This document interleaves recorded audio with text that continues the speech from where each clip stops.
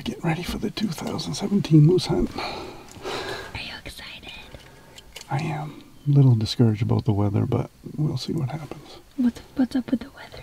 The weather's been extremely warm, unconditionally warm for the end of September. Highs in the 80s. We never see that in September, but that'll be our only downfall for the next 3 days. But after that, it's going to cool off a little bit, but still not as cold as it should be. But we're going to give it a try anyway. Let's do it.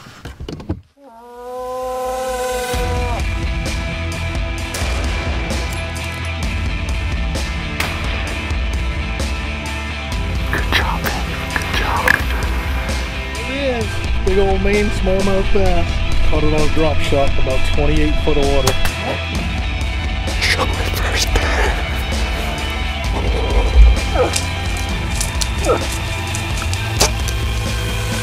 Oh my god, the first 15 minutes.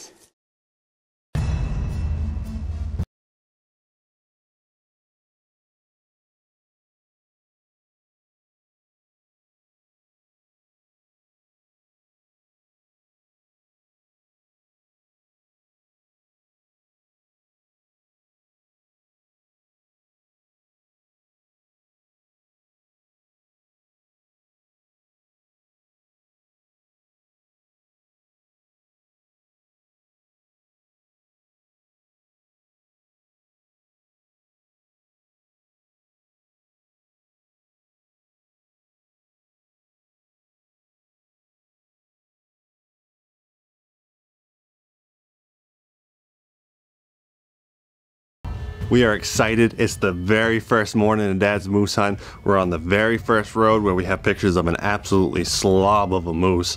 And we're probably 100 yards in, and it does not take us long, and we hear a bull grunting.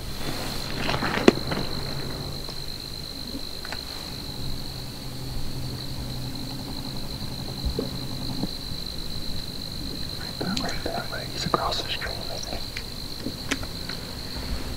We got a bull grunting.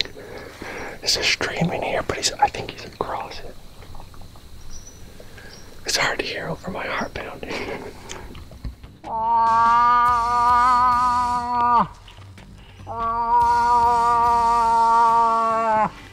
This bull's calling, and he's calling pretty good, but the only thing is we got a stream between him and us, and he's still probably 500-600 yards away. And another thing we're dealing with on this morning is the wind is swirling like you wouldn't believe. So it keeps switching on us, and we keep having to move how we're getting set up and stuff. So we push on a little bit further down the road, hoping that the wind's gonna straighten out.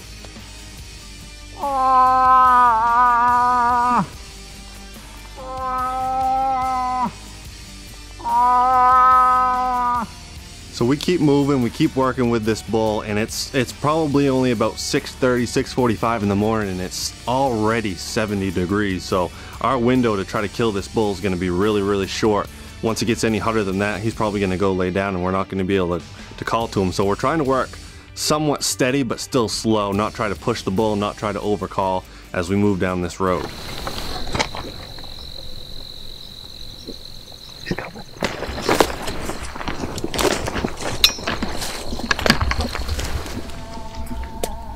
I think if you get right behind me.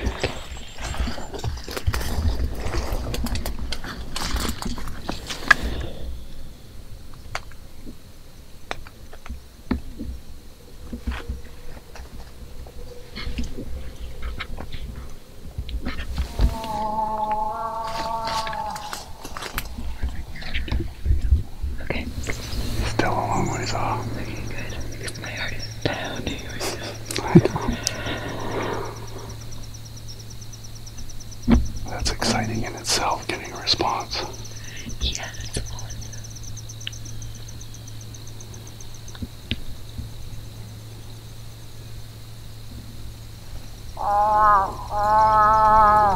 This bull was calling to us quite a bit, and I was cow calling every once in a while, but after about 15 minutes of waiting for this moose to make the move, he just completely shut up and disappeared.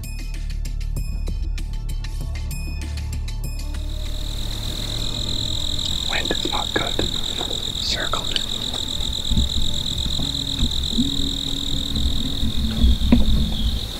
He could be across the street. I just can't cross. Hear him cross the stream. I thought he was right at the bottom. Man, that last few times. He's close. He's still ways though. So Dad and I meet up and we just kind of decide on what we want to do, and we both decide to keep pushing on further down the road. And we go probably about 75 yards and this bull starts grunting again.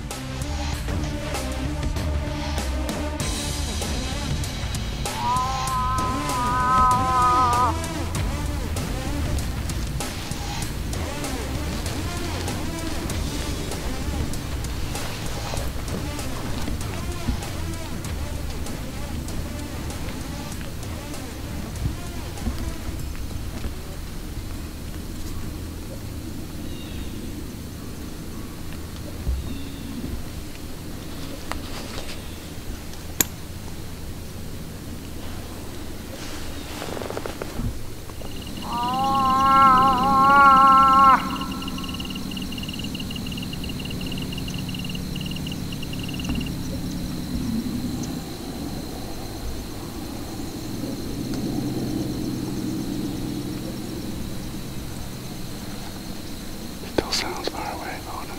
Yeah. Because he sounded like he was going this way, didn't he? He sounded like he was down that way. And the wind. I mean, he was here for sure, 100%. The wind is swirling. I'm almost certain he's on the other side of the stream. I do too. And I think he's just being lazy. He's coming to the edge, I'm saying. I think Sarah said she heard water. Oh, really? I thought I heard 2 grunts back here as well. I think there's more than one bull. Because one sounded really far away. Which, it's good to know if they are over there. Because we can float that in tonight. We don't, because I don't think they're busting us. I think that's a long way to bust us. It is. So we're pretty comfortable in this area. We scouted it pretty good, and instead of staying up on the road like we've been doing, we decided this next time when he shut up that we'd actually move down into the stream, get down in there with him, and maybe we can get into his comfort zone a little bit, make him feel a little bit more comfortable to come out to us.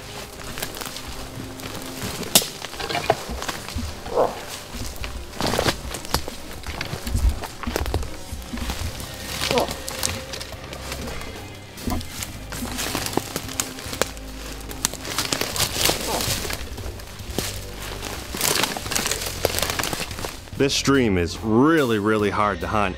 It basically what it does is we're up on a road on a bluff, and then it goes across the stream bottom and it climbs up another bluff, and then it's another flat on the other side where the moose is. But on our side we have about 75 yards of completely flat terrain, but we have grass that's in spots it's way over my head, and I'm 6'1", so it's 7-8 foot swale grass. Goes down to the stream, and the stream's probably 10-12 foot deep. It's not just like a little stream you can get across. It's a pretty deep stream. And then it's another probably 100-150 yards of that same tall swale grass. So it's not exactly an ideal situation, because once you get down in it, you really can't see. And basically what ended up happening is this moose would come out to on his side of that little bluff, that little ridge. He would come to that and he would look down across the bog, not see us as cows being out there, and he'd work his way back to what I assume was a cow that he already had.